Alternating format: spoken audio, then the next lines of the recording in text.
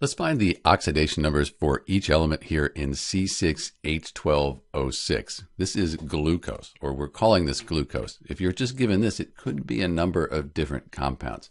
But for this video, let's say it's glucose. So first we'll find the average oxidation number for each element. And that's fairly simple. For the carbon, we don't really know what that is. But hydrogen here, when hydrogen is bonded to a nonmetal like carbon or oxygen, it's going to be +1. So each of the 12 hydrogens is +1. And then oxygen is almost always -2, except in peroxides or when it's bonded to the more electronegative fluorine. So the oxygen, that's going to be -2, each one of them. Since this is neutral, we don't have a charge on it.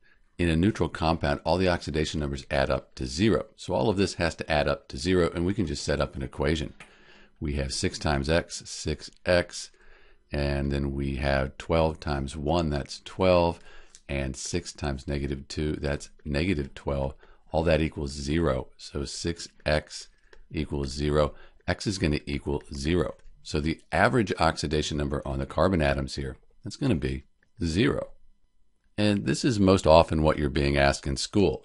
But you should understand that if we looked at the glucose molecule, these are two projections here. It's usually this form here as a solid.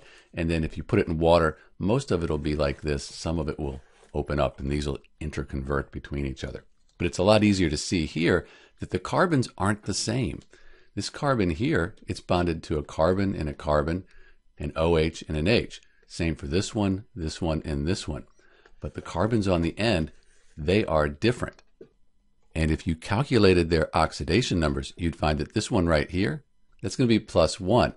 And this carbon down here would be a -1. So -1 + 1, all of these are 0.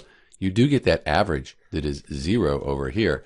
But because the carbons are bonded to different things, each carbon would have different oxidation numbers. Same for this form of glucose right here. This is Dr. B with the average oxidation number for glucose, C6H12O6. Thanks for watching.